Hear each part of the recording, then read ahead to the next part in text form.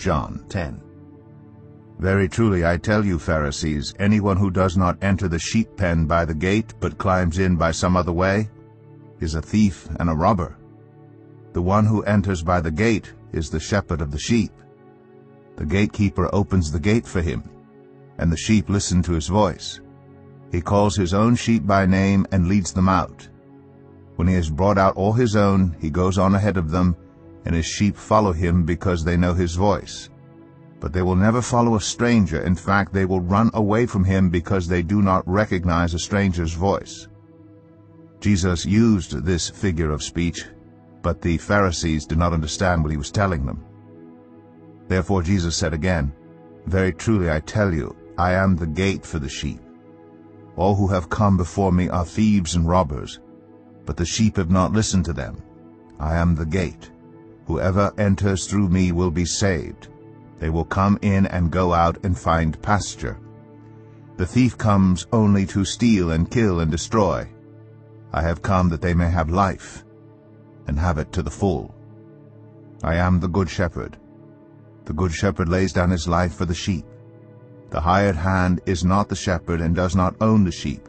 So when he sees the wolf coming, he abandons the sheep and runs away.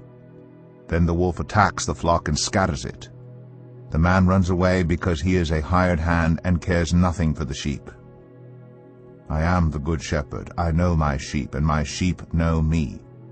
Just as the Father knows me, and I know the Father, and I lay down my life for the sheep.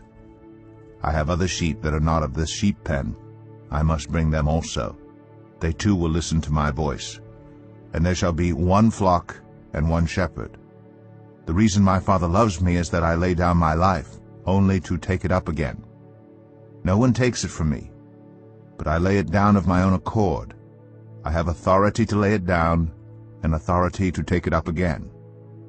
This command I received from my Father. The Jews who heard these words were again divided. Many of them said, He is demon-possessed and raving mad. Why listen to him? But others said, These are not the sayings of a man possessed by a demon. Can a demon open the eyes of the blind? Then came the festival of dedication at Jerusalem. It was winter, and Jesus was in the temple courts walking in Solomon's colonnade. The Jews who were there gathered around him, saying, How long will you keep us in suspense? If you are the Messiah, tell us plainly. Jesus answered, I did tell you, but you do not believe. The works I do in my Father's name testify about me, but you do not believe, because you are not my sheep. My sheep listen to my voice. I know them, and they follow me. I give them eternal life, and they shall never perish. No one will snatch them out of my hand. My Father who has given them to me is greater than all. No one can snatch them out of my Father's hand. I and the Father are one. Again his Jewish opponents picked up stones to stone him. But Jesus said to them, I have shown you many good works from the Father. For which of these do you stone me? We are not stoning you for any good work, they replied, but for blasphemy, because you, a mere man, claim to be God. Jesus answered them, Is it not written in your law, I have said, you are gods?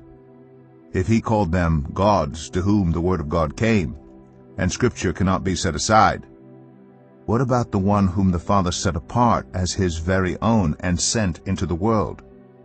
Why then do you accuse me of blasphemy because I said I am God's Son? Do not believe me unless I do the works of my Father. But if I do them, even though you do not believe me, believe the works, that you may know and understand that the Father is in me and I in the Father.